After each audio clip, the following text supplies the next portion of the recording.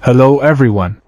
COD Mobile is now celebrating its 5th year, and while we were excited for festivities in Season 9, it turns out the big celebration will happen in Season 10. There's a slight delay, with the anniversary celebration set for November. With the 5th anniversary just around the corner, there is a lot of exciting news to share. So, without wasting any time, let's dive right in. First off, let's talk about the theme for Season 10. This time, it's going to be a Zodiac theme. We can expect some unique and fun elements related to the Zodiac signs throughout the season. Remember the last time we got to vote on which weapons we wanted to see return? Well, it's happening again. From October 12th to October 25th, 2024, players will receive a voting ticket each day.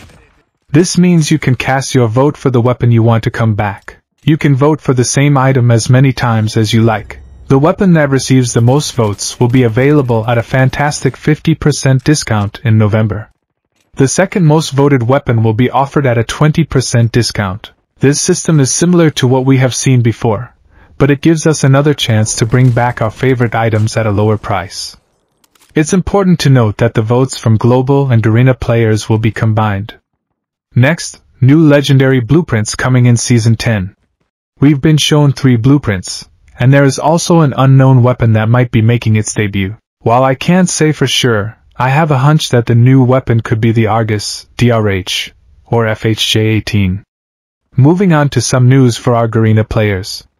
The new user interface is being released to selected players, much like what has been done for global players. I find it a bit puzzling that only a limited number of players are receiving this update. It would be great if everyone could have the revamped UI.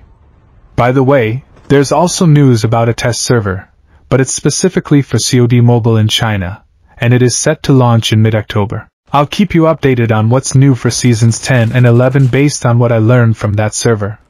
Stay tuned, as there could be some exciting features and content coming our way. Lastly, I want to share a brief list of potential content for Season 10.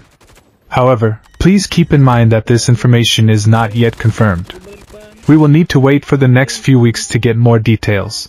I promise to keep you in the loop as soon as more information becomes available. Thank you for joining me today.